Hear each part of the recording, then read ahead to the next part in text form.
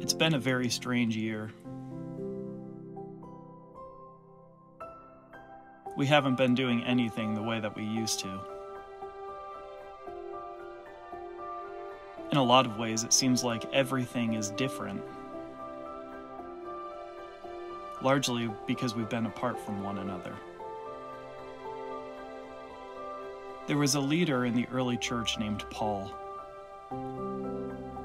In a letter he wrote to some of his friends, he told them how happy he is to be writing to them because they hold him in their hearts, or more literally, that they're wearing him. Morning, everybody.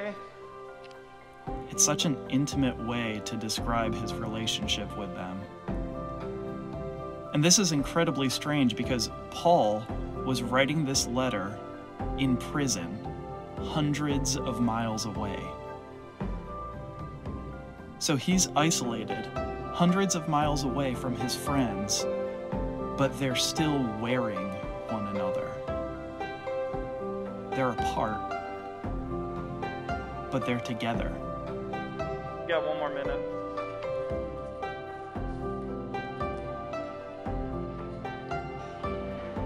All right, are we ready?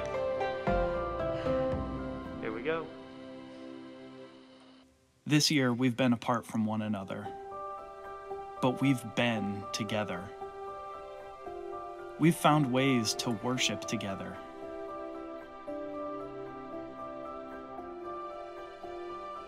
To pray together. Hey there, Miss Ethel. How you doing? It's so good to see you. To serve with one another.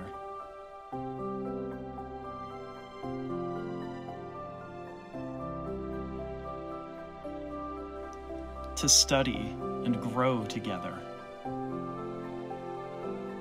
To have fun and celebrate together.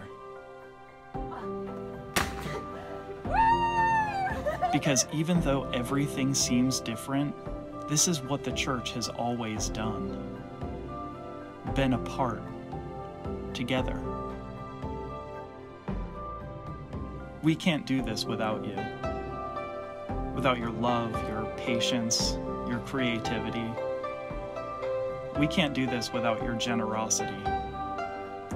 We hope you'll continue to be generous with your giving and consider pledging in our 2021 stewardship campaign so that we can continue to love and serve together even when we're apart.